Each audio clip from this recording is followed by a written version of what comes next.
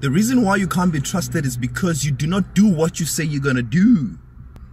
That's why you also find it hard to believe in yourself, because you know you don't deliver. Your problem is your performance rate is too low. Your level of performance doesn't prove that you can be trusted. And that's your problem. So in order for you to boost your self-belief, so you can believe in yourself, you need to get things going. You need to do things, man. Do what you say you're going to do. Then other people can trust you. You can't be the one to always disappoint. You always say you're going to do it, but you never do it. And that's your problem. So work on doing.